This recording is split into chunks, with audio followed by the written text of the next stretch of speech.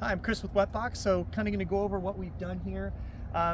So we had met prior, there was an upcoming contest that was sponsored by the roof manufacturer, and a lot of kind of back and forth.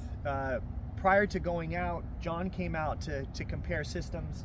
He had just gotten this whole system, what, 10 months prior, right? Yes. And you're in, what'd you say, about 14 grand at that point? After your sub and that and the battery and the wiring and all that, probably about 12. Okay, about 12 grand. Okay, so basically we went out to this contest. He had just gotten pretty much the best he could get that he knew about. Went to this contest. We ran systems against systems. We were up against full stunt walls with our 2-seat KRX. He got the opportunity to hear the system and has since heard it numerous times because we go ride in the same place. So he decided after 10 months to start over.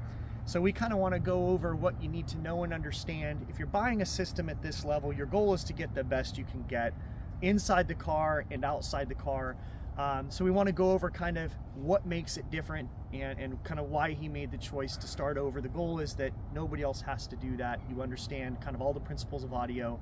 You purchase one time and you get the best on the planet, and we 100% think we deliver that. So we're going to go through a few things. So first thing is projection. So when a system projects down, it gets trapped in the cavity of the car. So it's limited on what it does outside of the car because there's only so much sound can kind of do this. So anytime a speaker goes from this to pointed at you, it's a night and day difference. And the one thing we do with our projection is we create speakers in a 360 that project all the way around the car. So whereas this vehicle before only did straight down, now because of those front firing speakers there, which are capable of doing 130 decibels on their own, we have those pods on the back there on video as a standalone in a parking lot doing 3/4 of a mile.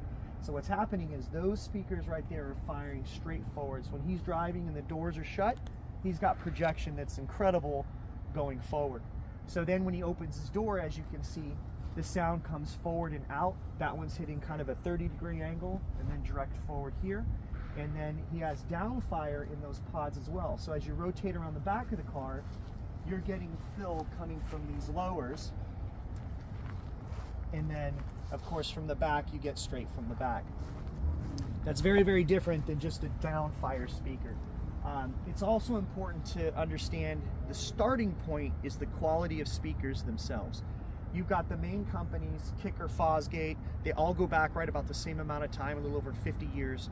For 50 years, they've been competing against each other in major competitions, major builds, you know, innovation after innovation, you know, trying to do this, and they make what's happening here, and it's taken a long time to get there.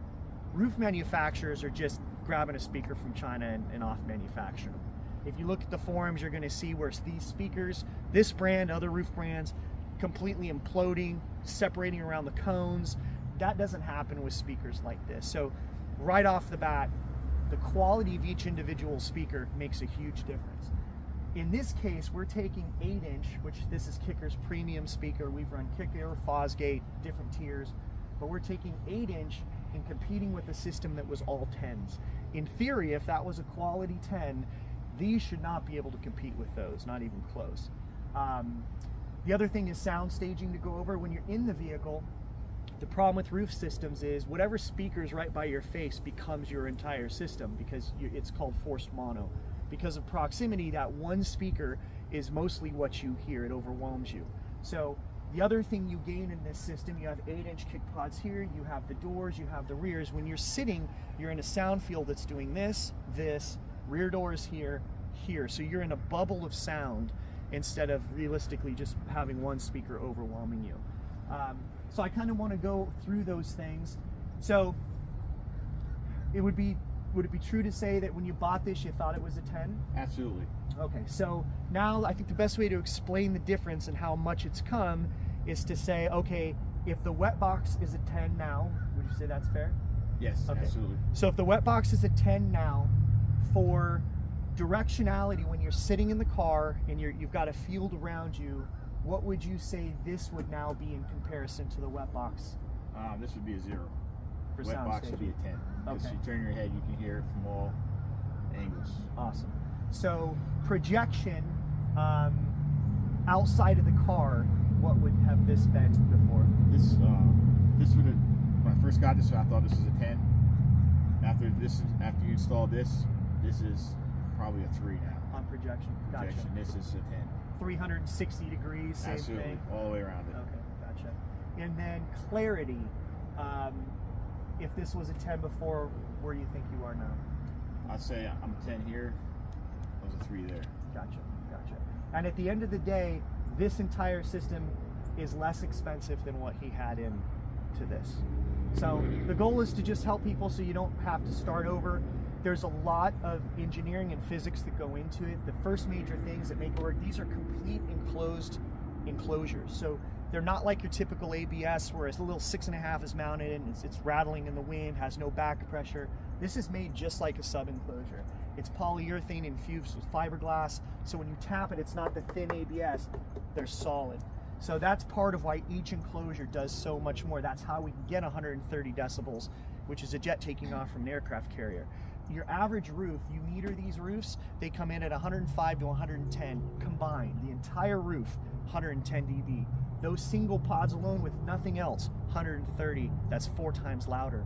So you've got to imagine you have that much level of projection and volume coming from each location, and an entire roof combined can't touch that. So these are the things to understand that, you know, make a system better and can make a system that much better. So the goal here, of course, we want to feed our family, but it's to help people not have to start over. There's a roof for sale in case anybody wants one. Yeah, this was so, like I said, this was great when I got it. The construction of it is very good. Very good fabrication, very for sure. Yeah. The driving lights made it nice. It was all plug and play. When I say 12,000, that's because I had the Rockford Fosgate 10 M2s in the back with the cannons, and your sub, and then the head unit. Gotcha. That's where I came up with 12, around 12 with the extra batteries and the wiring and the labor and everything, Gotcha. the amplifiers. Right. But definitely would have went with this had I known this was on the market at the time I got this. Awesome. Awesome. Well, we appreciate it. The goal is to help other people and to get the best sound. The concept of roofs started from, I don't know why, but probably because people thought you can't get speakers wet. We run into that all the time. You know, but I go in the water. This stuff's all waterproof. Our systems go, you know, up to people's necks all across the country, especially here in Florida. So the concept of the roof thing, I think, started there. They've improved them, and again, the fabrication is awesome. But you can't beat physics. Audio is physics. It's everything. So it just, they need to go the way of the dodo. I mean, they're just not the way to do it. And then, you know, he's going to be able to pull 400 pounds off this roof, and that might be an exaggeration, but it's hundreds of pounds. It's heavy. So he's going to be able to take that off. Now he doesn't have a cantilever. His handling of his vehicle, his center of gravity is going to be much, much better. The more weight you add low, like our subs, the more center of gravity you actually improve the handling versus, you know, making it work against you in the upper deal. So one suggestion I have for people out there that don't understand is don't be closed-minded. You know, open up, don't be ignorant, come out and learn like I did. You know, I came down here on a Saturday with you to get the sub and the kicker head unit, and we compared them. It wasn't a you got a piece of crap system versus my system. You know, you're very respectful to the other manufacturers, and you're passionate about what you do, and your workmanship shows it. So I appreciate that. That's why I came back to put all this in. Yeah, our goal is never to badmouth anybody. Just, you know, I've been doing this 33 years. There's a lot that goes into understanding audio, and there's a lot of innovation that we brought to the table that's never existed. So even if somebody's been in the industry, until they've heard what we make specifically, they don't know. And people are knowing as of course we build. So yeah, for him to come out and listen to him and it's tough. It's tough when you spend the money, you're proud of what you have, and like I told him, you know, it's the best solution you could get before these solutions. But the key to these solutions is 75% of what make these things work is the same structure that cars have been doing forever. The concept of the roof is a side-by-side thing. We're not inventing anything new in sound staging. We're just doing it as a side-by-side for the first time. And 8-inch, of course, makes that huge, huge difference over your typical 6.5. That's twice the size of a 6.5 driver. And in open air application like this, you need more subs than you think you need, and you need a bigger driver than you think you need to get that output that you really want. So, well, thank you so much, Sean. We really appreciate it.